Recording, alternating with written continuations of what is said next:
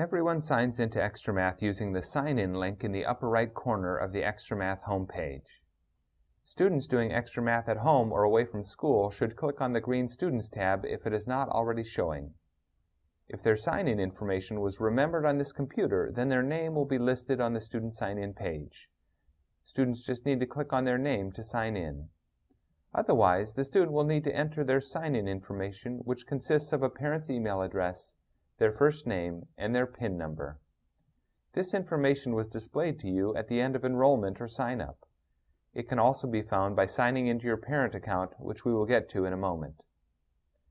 If your child leaves the Remember Me checkbox checked, then their name will be listed on this sign-in page for easy sign-in in the future. They should uncheck the Remember Me checkbox if they are on a public computer so other people can't sign into their account.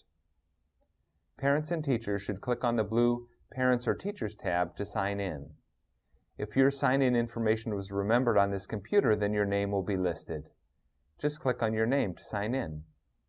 Otherwise, sign in using your email address and the password that you specified when you enrolled or signed up. Again, there is a Remember Me checkbox on the Parent and Teacher sign-in form for easy future sign-in.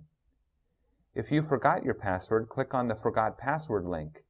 This will send you an email with a link in it to reset your password. If you don't receive the email within a few minutes, please check your spam folder for the message.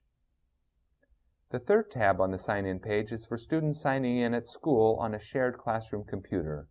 There is a video in the Teachers section of the Videos page that explains how this sign-in tab works. Additional videos will show you what you can expect to find when you sign in to your parent or teacher account.